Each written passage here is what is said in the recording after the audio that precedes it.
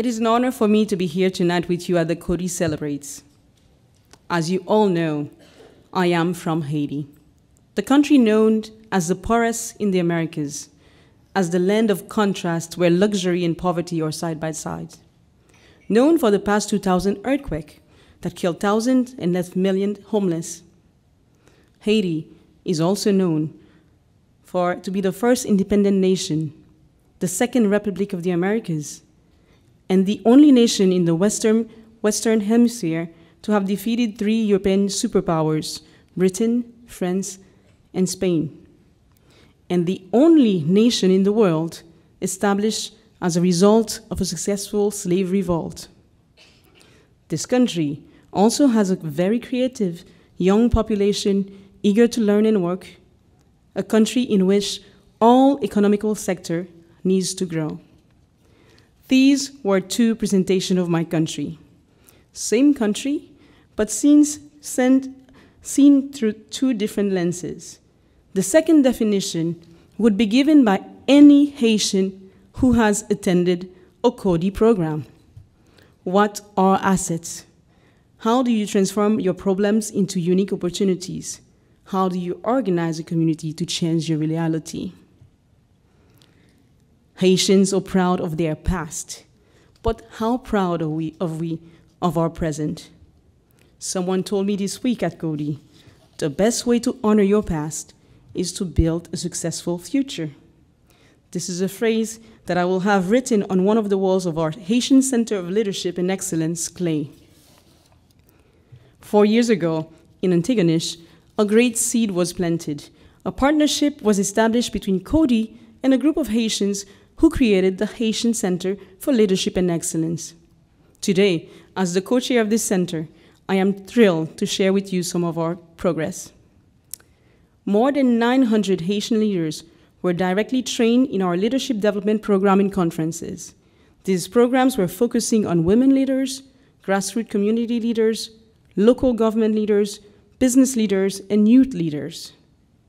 CLE, our center, is currently running a series of conferences around Haiti called Combit Jeunes, and it is important for me to take a minute to explain the word combit. The definition of a combit in Creole is a traditional form of cooperative communal labor gathering people from a community for the accomplishment of a task. During a combit, it is time for solidarity, for cooperation in the face of adversity.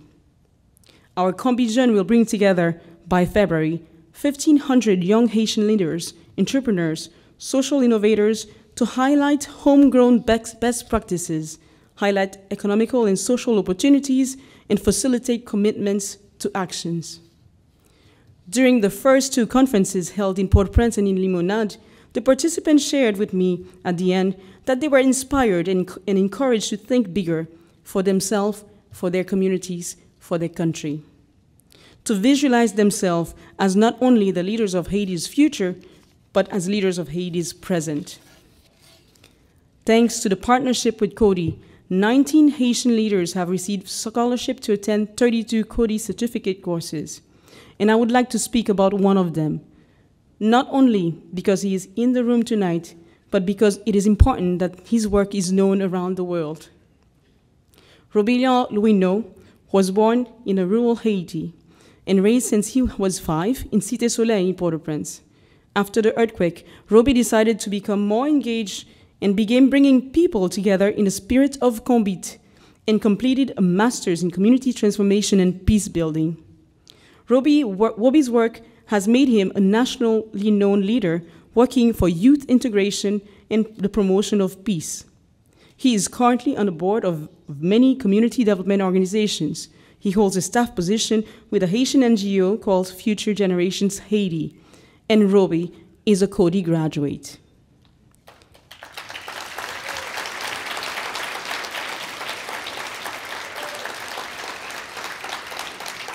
Working in the most populated part of the capital, this community leader has created a unique movement in Cité Soleil. Cité Soleil is known worldwide in the media to be the poorest of the most dangerous neighborhood in Port-au-Prince. But I would like to share with you how Roby speaks about Cité Soleil after being in Coady. I grew up in Cité Soleil, one of Haiti's most marginalized neighborhoods.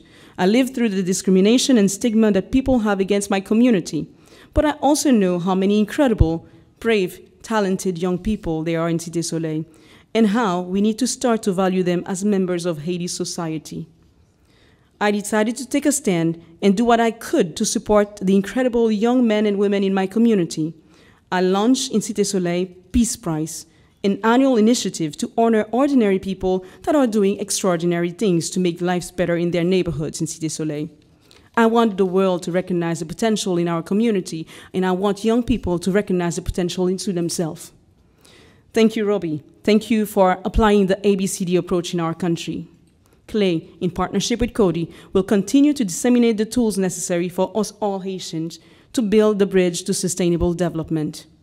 Hand in hand, Haitian citizens should be building this country from inside out through integration, job creation, social and community development. We need to make sure that the Haitians no longer act as beneficiaries, but engage as engaged, responsible citizens. I would like to take the time now and thank on behalf of the Clay Board and team, each one of you. Your presence is a testament of your support to the Coady Institute and indirectly to all the countries in which Coady is working. We thank you for your continuous support. I would also like to thank the Coady team, the director, Mrs. June Weber, and a special thanks to Mary Coyle for the key role that she has played since the center's leadership beginning. It is now very important that for me to end by congratulating all 39 participants at the diploma program. You made the right decision to come here. You have the right tools. We need you all to be true ambassadors of the ABCD approach, sharing with the world this education for action. It's time to go back to our country, to our communities, and together it is time for us to go change the world. Thank you.